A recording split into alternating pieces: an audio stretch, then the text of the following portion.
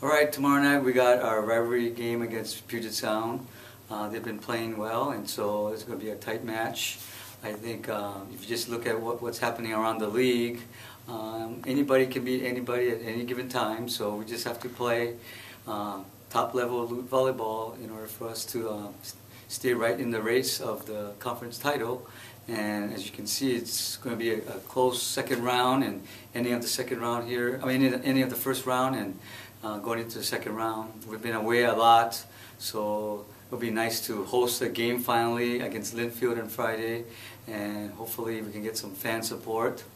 And along with that, on Saturday we have our alumni game, and then our celebration of volleyball, which includes my coaching and with Tim for the last 20 years, along with just volleyball in general at PLU with an alumni match, and then we'll have a dinner celebration in the field house at about 6:30. So looking forward to seeing some old former players that have now grown up and have families, etc. So just an exciting time for PLU volleyball. Go Lutes!